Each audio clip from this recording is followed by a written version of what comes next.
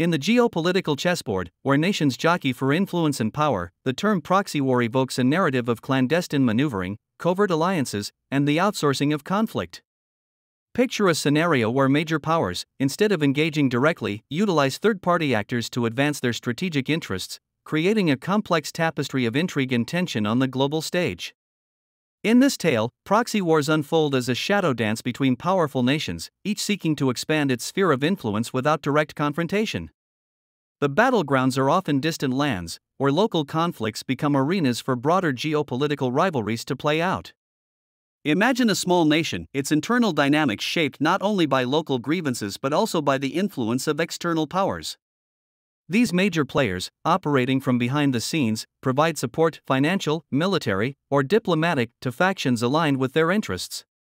The result is a proxy conflict, where the struggle for dominance between global powers is fought through local proxies. The protagonists in these proxy wars are not always willing participants. Picture local militias, rebel groups, or governments caught in the crossfire of international ambitions. Their motivations may stem from long-standing grievances or aspirations for autonomy, but they become pawns in a larger game played by distant actors. The tools of proxy warfare are diverse. Financial aid flows covertly, weapons change hands through clandestine channels, and ideological influence seeps into the fabric of local societies. Imagine a scenario where a seemingly internal conflict is fueled by the invisible hand of external patrons, each pulling strings to orchestrate the outcome to its advantage.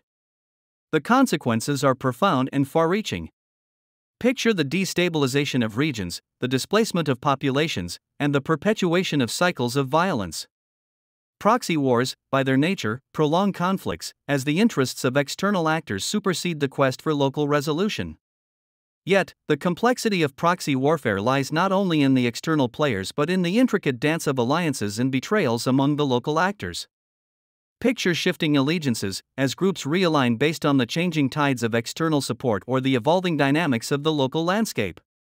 The concept of plausible deniability becomes a recurring motif in the narrative of proxy wars. Major powers, while deeply involved, maintain a facade of non-intervention, allowing them to avoid direct culpability for the consequences of the conflicts they help orchestrate. In the annals of history, proxy wars have left an indelible mark, from the Cold War-era conflicts in Southeast Asia and Africa to more contemporary theaters in the Middle East.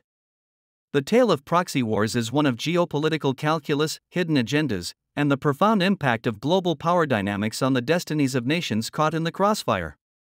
As long as the pursuit of strategic interests remains a driving force in international relations, the shadow dance of proxy wars will continue to shape the narrative of global conflict.